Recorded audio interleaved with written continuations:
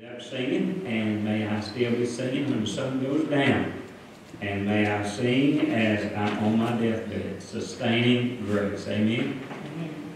All right, we started last week doing a little series on the covenants of God, and tonight we're going to pick up and continue. Turn in the book of Exodus, chapter 19. There are 25 verses in that chapter. I'm going to read them, and we're going to share some thoughts with you about the covenant God made with Moses on Mount Sinai. Exodus chapter 19, beginning with verse number 1. In the 3rd month, when the children of Israel were gone forth out of the land of Egypt, the same day came they unto the wilderness of Sinai. For they were departed from Rephidim, and were come to the desert of Sinai, and had pitched in the wilderness, and there Israel camped before the mount. And Moses went up unto God, and the Lord called unto him out of the mountain, saying, Thus shall you say to the house of Jacob, and tell the children of Israel, You have seen what I did unto the Egyptians, and how I bare you on eagle's wings, and brought you unto myself. Now therefore, if you will obey my voice indeed, and keep my covenant, then you shall be a peculiar treasure unto me above all people, for all the earth is mine. And you shall be unto me a kingdom of priests and a holy nation. These are the words which you shall speak unto the children of Israel. And Moses came, and he called for the elders of the people, and laid before their faces all these words which the Lord commanded him. And all the people answered together and said, All that the Lord has spoken, we will do. And Moses returned the words of the people unto the Lord. And the Lord said unto Moses, Lo, I come unto thee in the thick of a thick cloud, that the people may hear when I speak with thee, and believe thee forever. And Moses told the words of the people unto the Lord. And the Lord said unto Moses, Go unto the people, and sanctify them today and tomorrow, and let them wash their clothes. And be ready against the 3rd day, for the 3rd day the Lord will come down in the sight of all the people upon Mount Sinai, and there shall set and you shall set bounds unto the people round about, saying, Take heed to yourselves, that you go not up unto the mount, or touch the border of it. Whosoever touches the mount shall surely be put to death. There shall not a hand touch it, but he shall surely be stoned or shot through, whether it be beast or man. It shall not live. When the trumpet sounds long, they shall come up to the mount. And Moses went down from the mountain to the people, and sanctified the people, and they washed their clothes. And he said unto the people, Be ready against the 3rd day, come not at your wives. It came to pass on the 3rd day in the morning that there were thunders and lightnings, and a thick cloud upon the mount, and the voice of the trumpet exceeding loud, so that all the people that were in the camp trembled.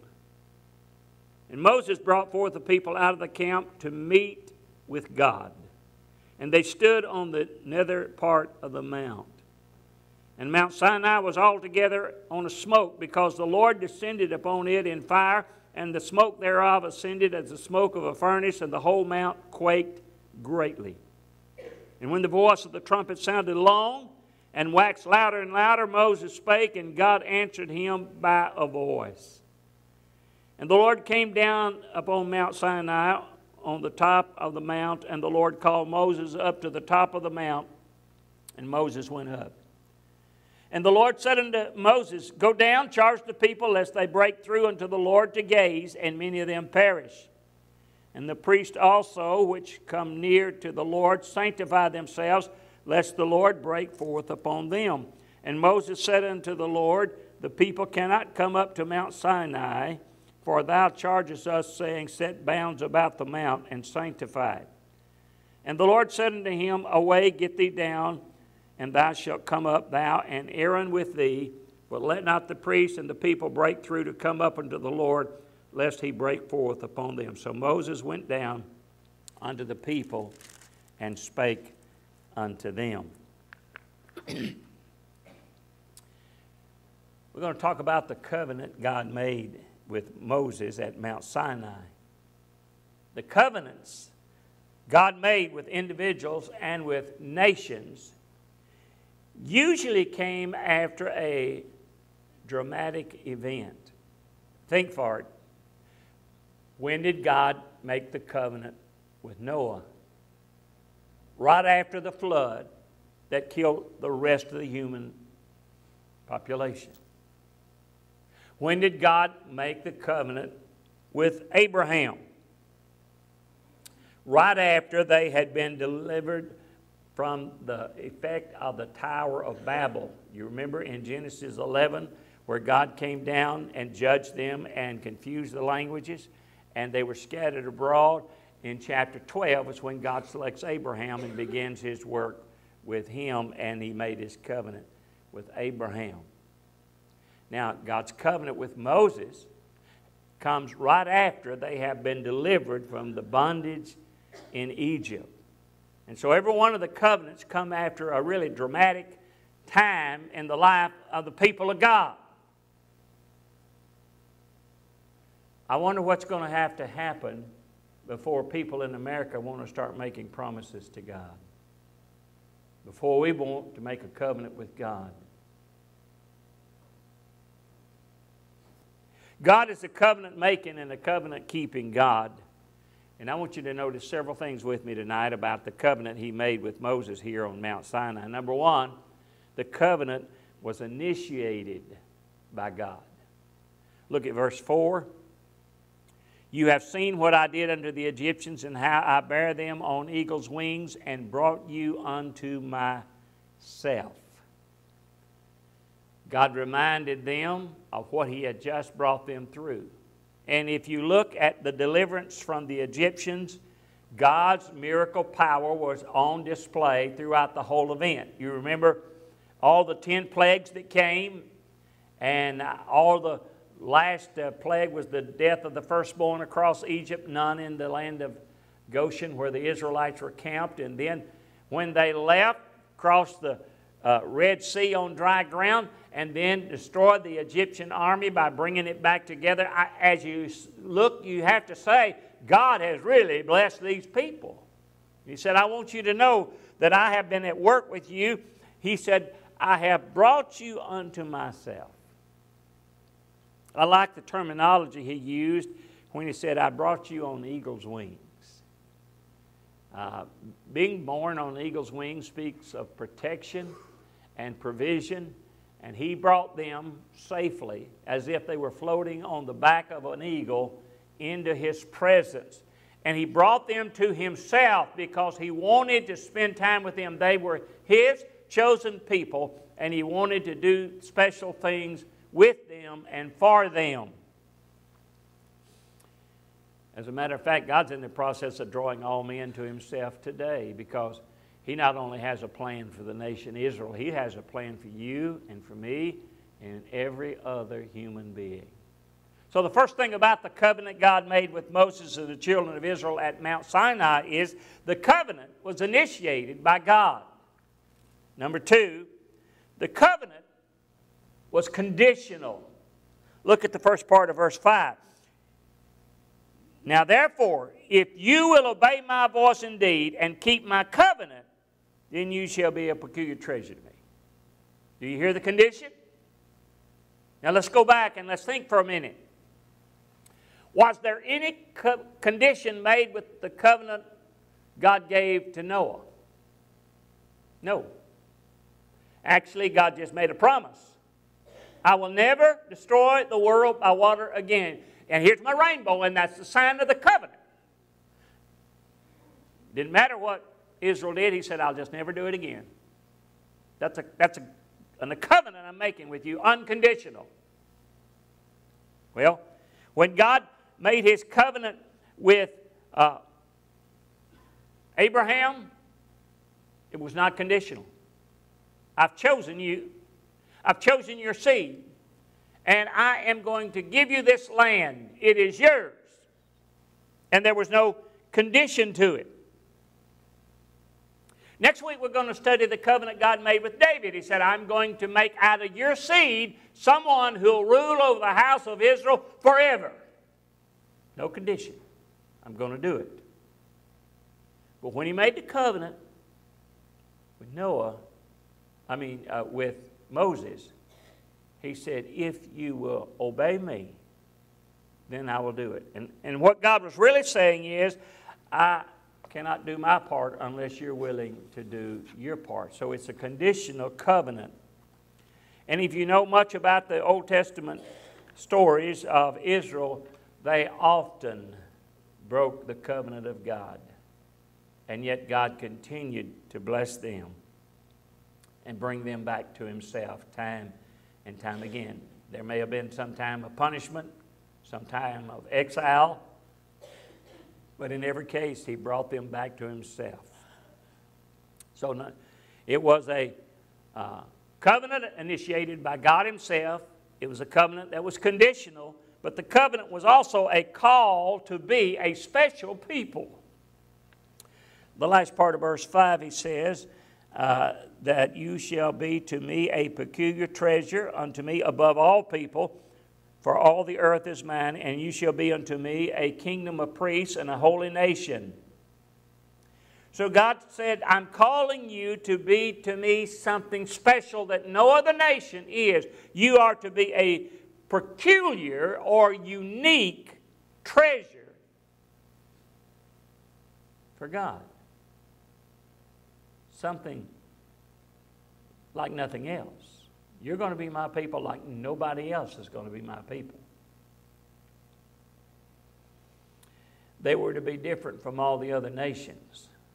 He said, now I own the whole world. It's all mine. All the earth is mine. Everybody belongs to me. But I've chosen you, and I've chosen you to be a very special treasure to me, and I've chosen you to be very unique, different from all the other nations.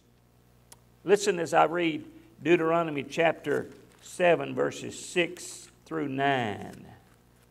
This is where God explains it a little bit more in detail. Chapter 7, beginning with verse 6. For thou art an holy people unto the Lord thy God. The Lord thy God has chosen thee to be a special people unto him above all people that are upon the face of the earth. The Lord did not set his love upon you, nor choose you because you were more in number than any people, for you were the fewest of all people. But because the Lord loved you, and because he would keep the oath which he had sworn unto your fathers, has the Lord brought you out with a mighty hand, and redeemed you out of the house of bondage from the hand of Pharaoh, king of Egypt. Know therefore that the Lord thy God, he is God, the faithful God, which keeps covenant and mercy with them that love him and keep his commandments unto 1,000 generations. God said, I have chosen you to be very special to me. You're a very unique treasure. And it's not because you were such a great nation, had all these great characteristics. No, you were just a little bitty nation, but I chose you. And one of the things God chose to do through the nation Israel was to reveal himself to the world. He wanted them to know him and relate to others by how they have come to know God, and in a sense, sharing with them what it's like to be the people of God. So that they too, we'll talk about that more later. They were to be a kingdom of priests. Well, what is a priest? He's the guy who offers the sacrifice and comes into God's presence on behalf of others. Well, he said, I want you to be a kingdom of priests. I want all of you to be able to come before me in prayer and sacrifice. They were to be a holy nation. They were to be known by their godly character. Let me stop here and just interject something to you. When you look at the nation Israel today, you don't see much of this, do you? And that's why a lot of people have a hard time understanding God's covenants. God's covenant with the nation of Israel to own the land of the Holy Land, the land of Israel, is unconditional. His plan to have someone rule over the nation Israel that will be a blessing to the whole world is unconditional. Now, they are in disbelief or unbelief right now and in rebellion against God. And are they paying for it? Is the nation of Israel suffering right now? No nation is being attacked and maligned like the nation of Israel. Per capita, you'll probably find more atheists in Israel right now than you can find in any other country. But as we close this session tonight, I want to show you that God hasn't thrown them away. He's got plans for them. He's going to bring them back. But they were to be a holy nation, known for their godly character. They were to be known as the people of God. Boy, I really like it, what it says in verse 3, where it says, Moses went up to God. Boy, what a trip. What an awesome thing to go meet with God. And then look, if you will, in verse 17, it says, Moses brought forth the people out of the camp to meet with God. What an awesome experience to meet with God on that holy mount. Now, these verses that I just read to you about what God said He was going to do with the nation of Israel, how that they were supposed to be a special people to Him, peculiar, a holy nation, a kingdom of priests. Have you noticed that that's also referred to in the New Testament? As a matter of fact, Peter applies this verse to the church. Let me read to you 1 Peter 2, verses 9 and 10. But you are a chosen generation, a royal priesthood, a holy nation, a peculiar people, that you should show forth the praises of Him who has called you out of darkness into His marvelous light, which in time past were not a people, but now are the people of God, which had not obtained mercy, but now have obtained mercy. Let me tell you a little bit about the relationship of the church with the nation Israel. The nation Israel was praying for their Messiah. They were anticipating His coming for hundreds of years. And when He came, they didn't recognize Him. They thought He'd come as a great king with great power and put down the Romans and set up the throne in Israel. They didn't understand anything about His first coming and His second coming. They only thought of Him coming and ruling. They rejected Him. He came unto His own received Him not. And you remember when the Apostle Paul was doing his ministry, the first thing he'd do when he goes into a city, he goes to the synagogue of the Jews and he begins to share. But they kept kicking him out, throwing him out, until finally he says, okay, since you deem yourselves unworthy, I'm going to go to the Gentiles. And I'm going to read in a few minutes how that's part of God's plan. He's working on the Gentiles.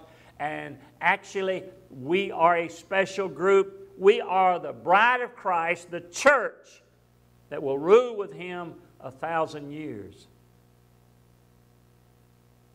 Israel's in disbelief, in rebellion. God's called the church to be the witness to the world for now. So not only is the covenant initiated by God and the covenant is conditional, the covenant is a call for Israel to be a special people, the covenant involves the keeping of the law. If you read chapter 20, you know what we find in chapter 20 of the book of Exodus. There's the 10 Commandments. That's not the whole law, but it's the summary of the law. I believe firmly that the 10 Commandments ought to be taught today in our schools, everywhere you turn. It's the best principles of how to live and govern a people you can find. But it involves the keeping of the law because He made it conditional on the front end. If you will obey my voice and keep my covenant, then I will bless you. This covenant established a standard of moral conduct and of civil law that has been copied by government after government. If you know anything about our Constitution, you'll find that much of it can be traced back to the teachings of the law of God on the moral character of the nation Israel.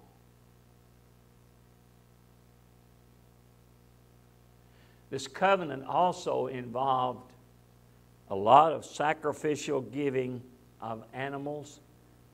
There was a shedding of a lot of blood.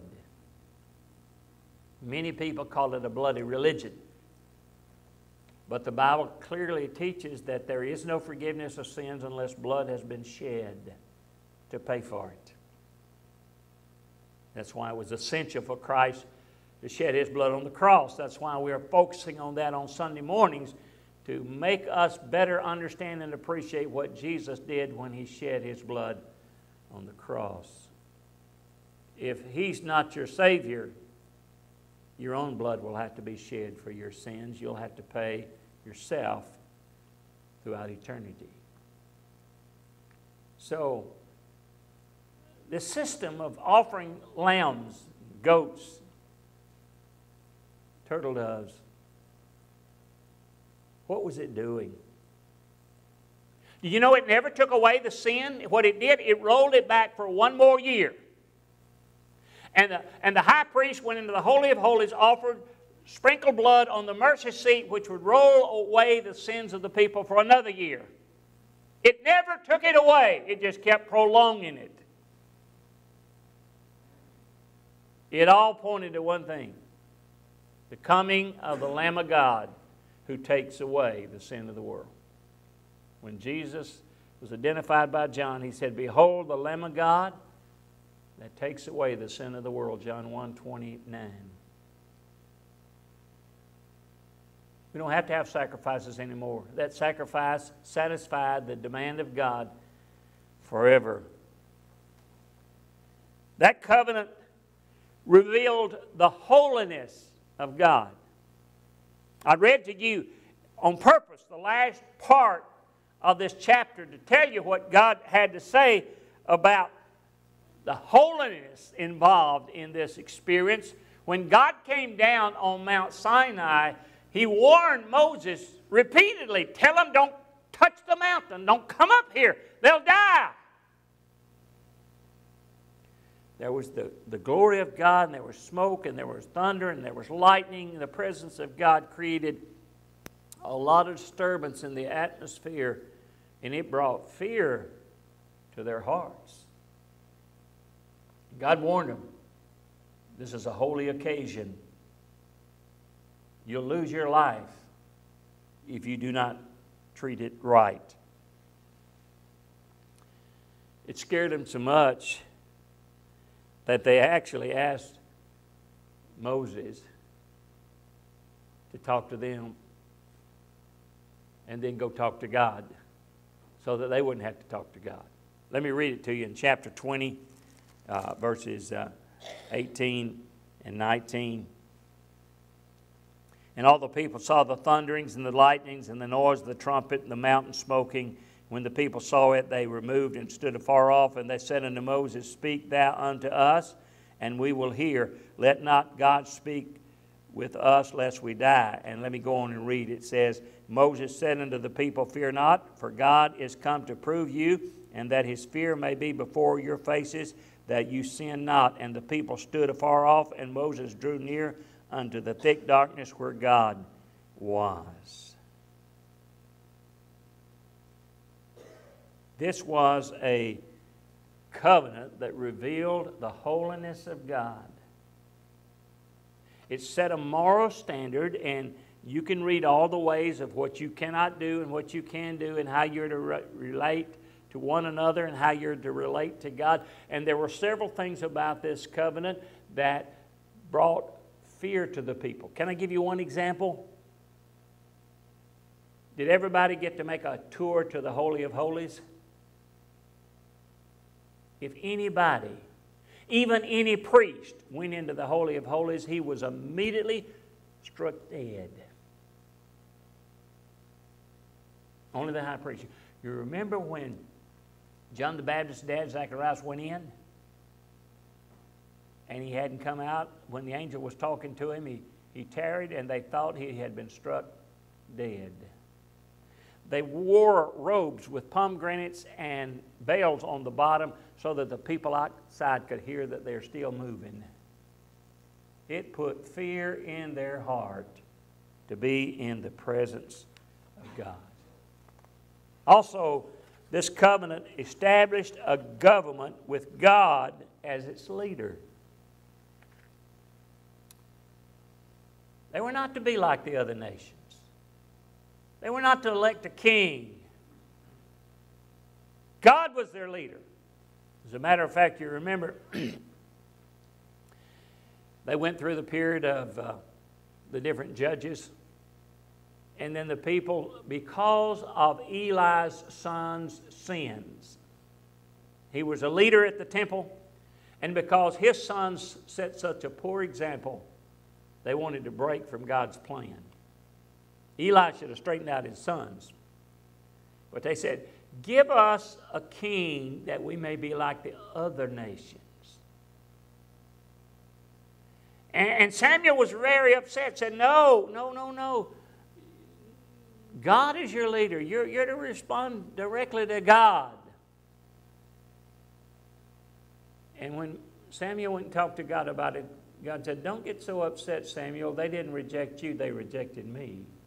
Go ahead and give them a king, but warn them. You'll find all this in 1 Samuel chapter 8. If you want to read that chapter, you'll find out what God said. Warn them what's going to happen if you get a king. But if you want a king, you're going to get one. And so he let them have a king. And in this covenant, there was to be no distinction between the civil law and the moral law or the religious law. It was all alike. Guess what? They didn't know anything about separation of church and state. Maybe we could learn a lesson from them. But it was just God's law. And this is how you live as God's people. And all the leaders they had were chosen by God and were to be subject to God. So this was a covenant where God was to be their leader. And then this covenant included a plan for them to share their faith with other nations. When God called Abraham, one of the things he said is that you're going to become a blessing to all nations. What they were to do was to share with people the way to live pleasing to God. The way God wants people to live and treat one another. Did you know there was a time when America had that reputation in the world? They're a Christian nation. They live according to the Bible. You won't find many countries who think we are a Christian nation now. But that's what they were to do. To live in such a way that people say, well, that's the people of God. That's the way they live because that's the way God told them to live. That's the way God wants them to act. They're God's people.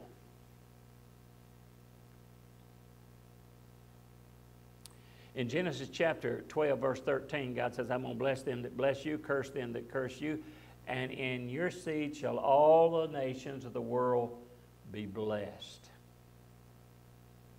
Well, have we been blessed by Abraham and his seed? Let me throw out some suggestions.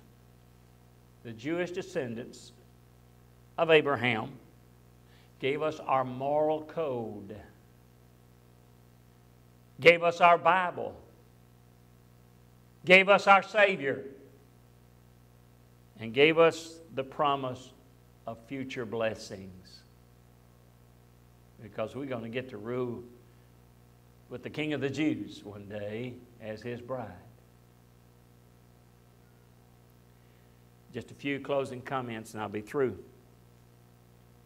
This covenant was to be in force until Christ came to fulfill its demands. It was made clear by the Lord in the Sermon on the Mount that He did not come to cancel the covenant of Moses. He was to fulfill it. Matthew 5, 17 and 18, he said, I did not come to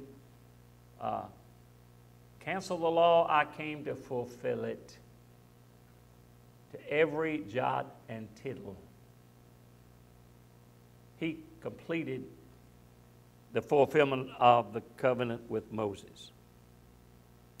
By the way, the church did not replace Israel as a covenant people.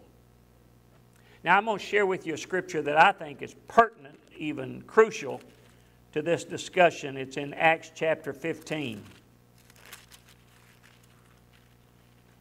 I don't know what your feelings today might be toward the Jewish people, but I want to give you a secret. If you want to get on God's good side, be good to Jewish people. That's just a secret. You need to know that. In Acts chapter 15, beginning with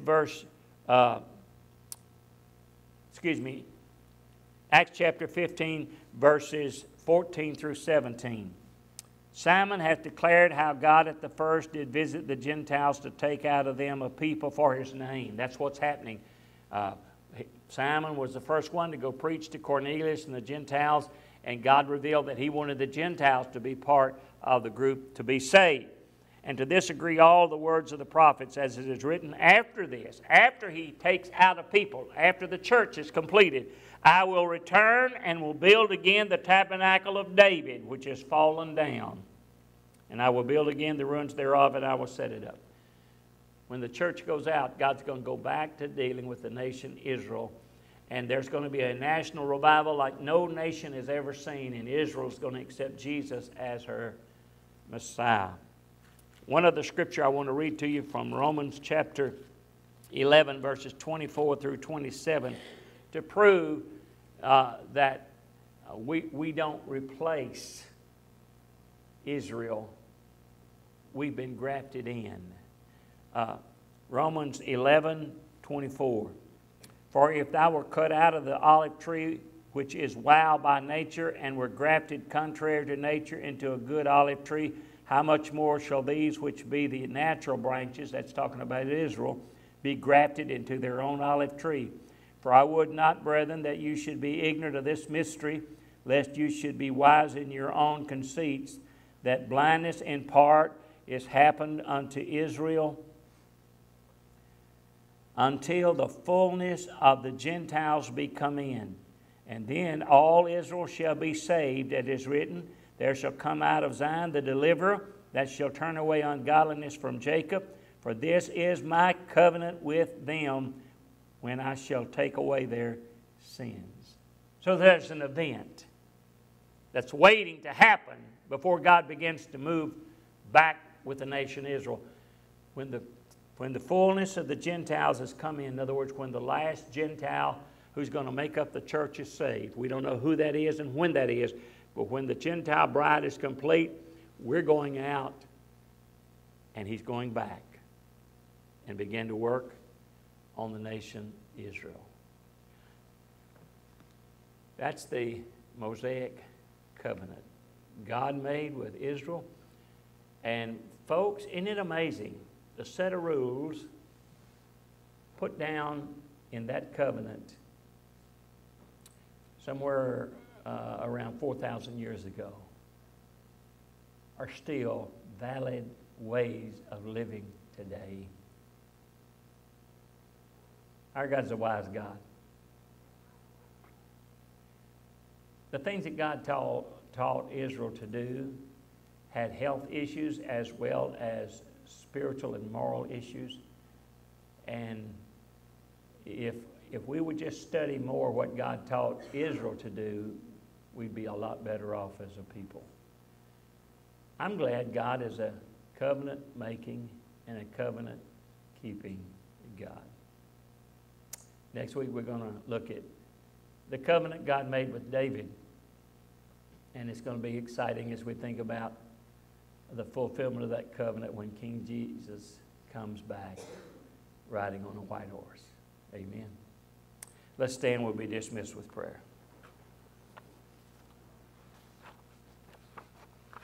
Father, thank you for allowing us to share from your word tonight. Help us to understand better your dealings with man. that we might better live pleasing in your sight. Thank you for the covenant you made with Moses and the people of Israel at Sinai, and what came out of that covenant.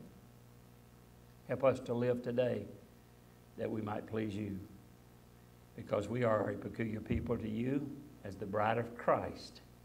Help us to honor the Lord Jesus, our bridegroom. Guide us and keep us safe until we meet again in Jesus' name. Amen.